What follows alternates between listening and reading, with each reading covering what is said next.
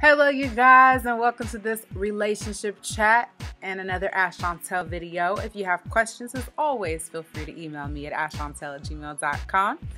Go get your mug because we're about to chat to Melanie today.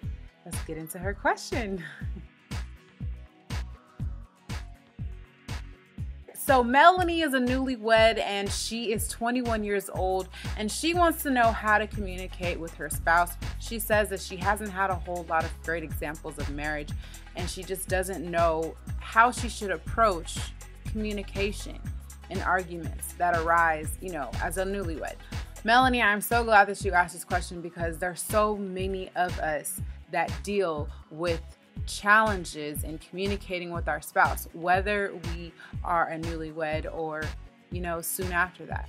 And so I've got some information here for you that I feel that will be helpful. If you guys have advice for Melanie, leave it down below.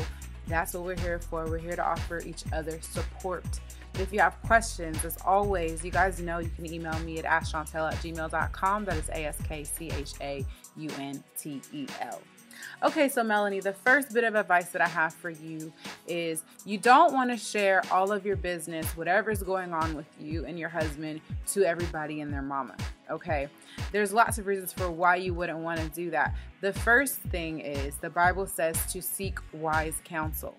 And that means that when you are asking for advice, make sure that the person that you're asking advice from or that you're sharing information with is wise.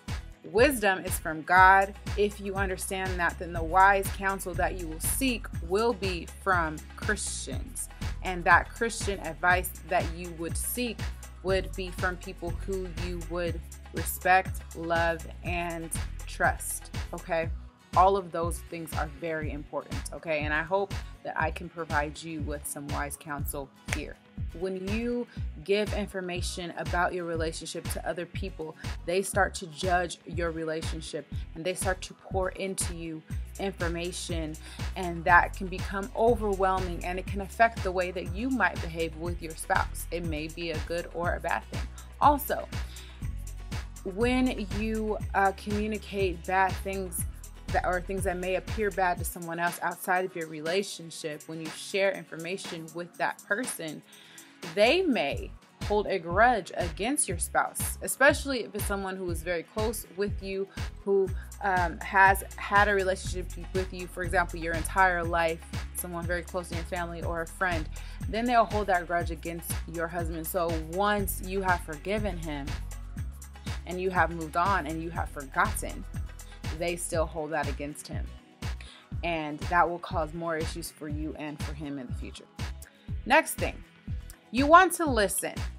And when you listen, I don't just mean with your ears. I mean with your eyes. I mean with your spirit.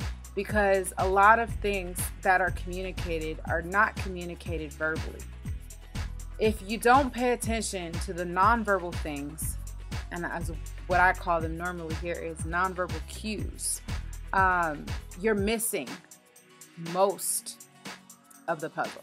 So you have to look and you have to listen, okay, to what you're seeing, what you're feeling, and what you're hearing.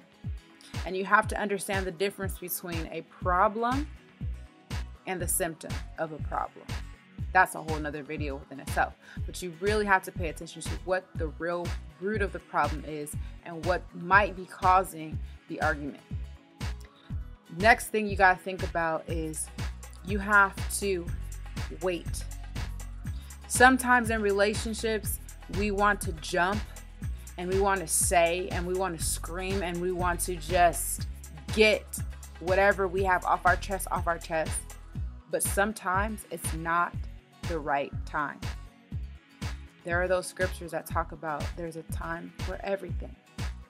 And if you can understand that, then all of the decisions that you make will align. And peace can come.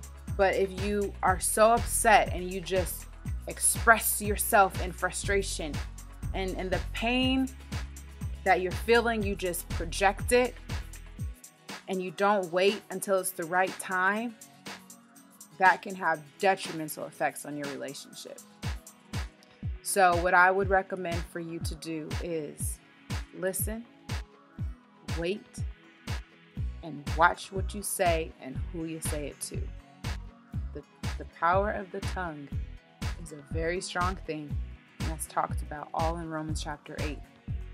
I hope this helps, Melanie. If you guys have questions, as always, please feel free to email me at askchauntel@gmail.com. That is askchauntel. Do not forget to log on to my website for more information. You can contact me there with your questions at askchauntel.com. And if you're not a part of my mom community, Savvy Social Moms, you gotta check that out as well on askchauntel.com. I love you guys so much, and I hope to see you very soon. Hugs and kisses. Thanks for watching, and don't forget to subscribe if you haven't already. Like, you're supposed to be his happy place when he comes home at the